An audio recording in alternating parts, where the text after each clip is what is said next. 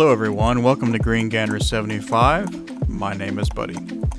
Let's get started taking the taper attachment apart on the 14.5 inch South Bend lathe.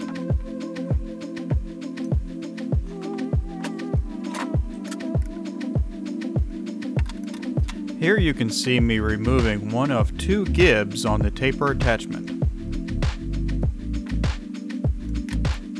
With the gib removed, I can now remove the taper pin that holds the upper assembly together. It took some effort to drive the parts apart.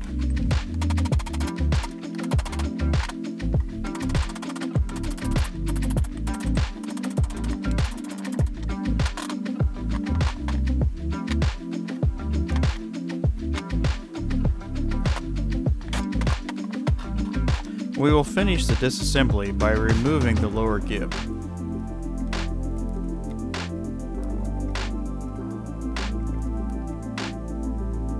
This screwdriver is used for driving parts apart, removing paint and nothing else. I've seen the handles crack on a throwaway screwdriver like this before, so I'm wearing my safety glasses. Alright, so we got the taper attachment. It's now clean, painted, and ready to put on the lathe. So let's go ahead and get that started. This, as you might remember from earlier video, a way earlier video, has alignment pins.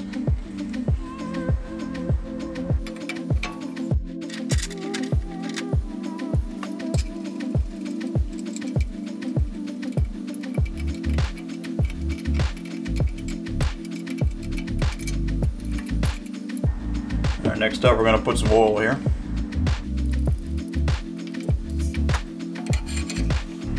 On the back side of this here, there is a place for a gib. We'll go ahead and install the gib. Alright, with that in place, now put this in place. Just like that. This now goes on this.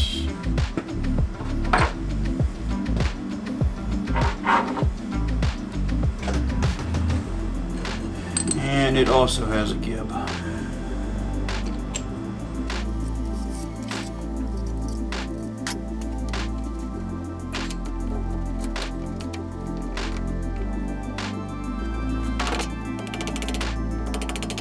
Here I'm reinstalling the taper pin I removed earlier.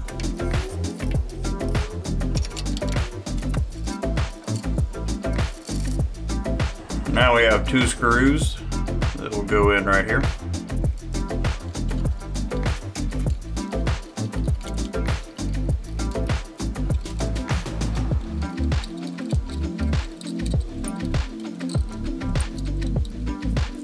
No real instruction on which one goes where.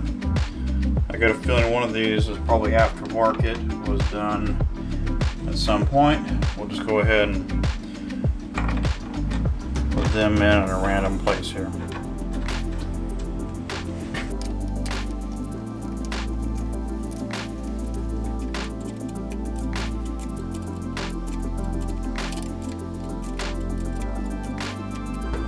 Next up, we have this clamp here.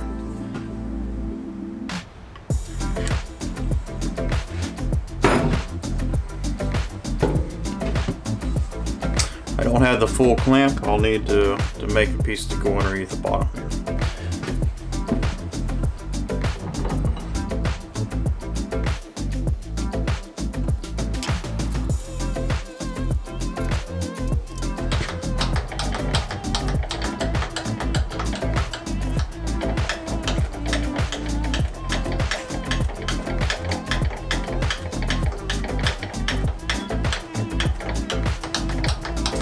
Okay, so the taper attachment is now installed, but here's where we run into a bit of an issue, and it's actually very disappointing.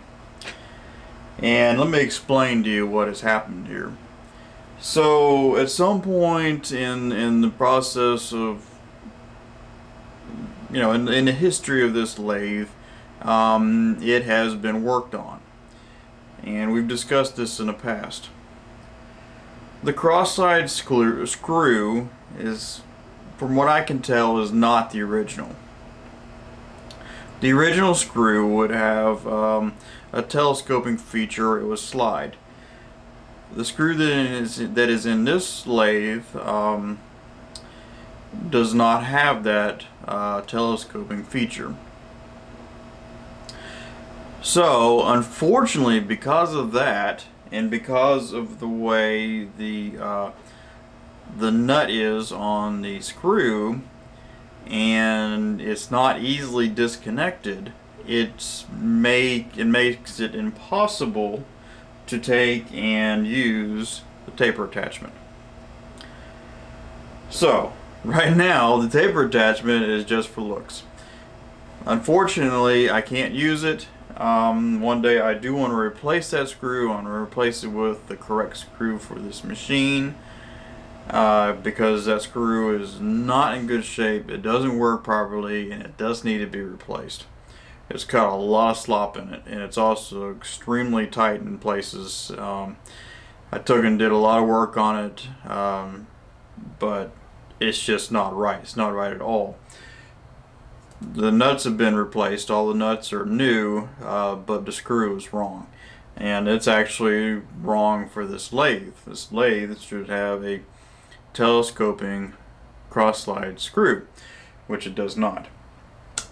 So at this point, we've gone just about as far as we can on doing the taper attachment. It's back on. Looks pretty good. Everything is sliding pretty good on it. Best I can tell. Unfortunately, it's basically just for looks, and right now it cannot be used. So that's where we stand on that. Next up on this lathe, we're going to get started on the tailstock, and looking forward to doing that. And that'll be the next series on this lathe, and that should be the last series part for this project, and we're going to wrap this up and move on to some other things. So looking forward to that. Well, it is cold tonight. It's a very cold cold night and a January night here in Florida, so I'm going to go ahead and wrap this up and head on in.